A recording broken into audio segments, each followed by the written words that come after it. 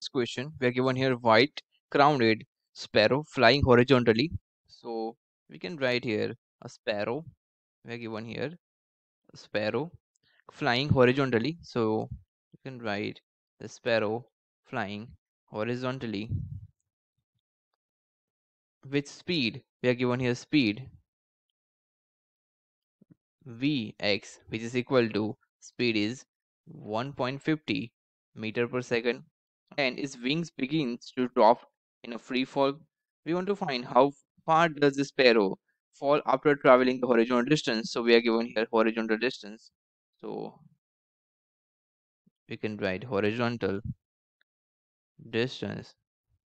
So horizontal distance h, which is equal to 0.600 meter. We want to find vertical fall height of the bird. So we want to find vertical fall vertical fall height of of bird. So that we want to find value of y we want to find. So that first we will find the value of time. So we can write value of time. So time, which is equal to, we can write h divided by vx. Now we just substitute value into this formula. So we can write 0.600 divided by value of vx is 1.50.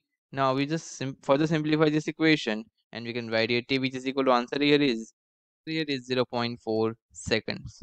0.4 seconds is the value of time.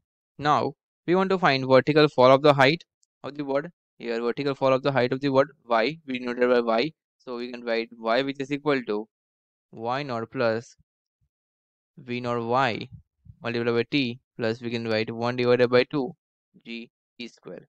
Now we just substitute value into this formula. So we can write here y, which is equal to 0, right? 0 plus we can write, we know the initial velocity is 0 here. V naught here is here v naught y, which is equal to our initial velocity.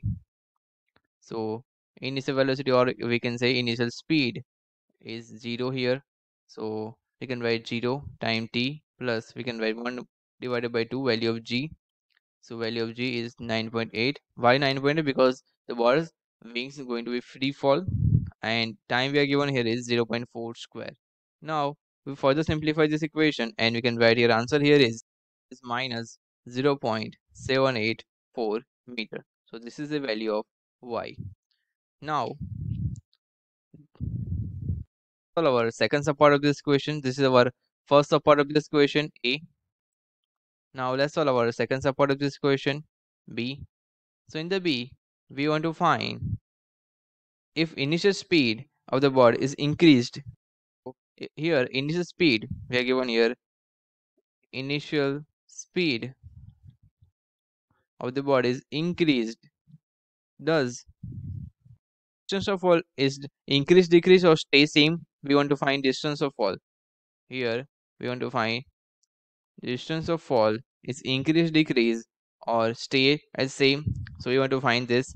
Here we know that it's a projectile motion, so horizontal velocity is remain constant. So we know that horizontal velocity, and right, horizontal velocity vh is remain constant, so that horizontal velocity remains same. The bird will fall on the ground in a shorter time interval, so that speed is increased because of the bird fall in a shorter time interval. So here initial velocity is increased, so sparrow will fall shorter distance in a shorter time interval, so that this here the distance is decreasing when sparrow is increasing speed. Here initial velocity is 0, so at the distance of fall is decreasing. Distance of fall is decreasing, so we can write distance of fall is decreased. So this is the final answer of this question.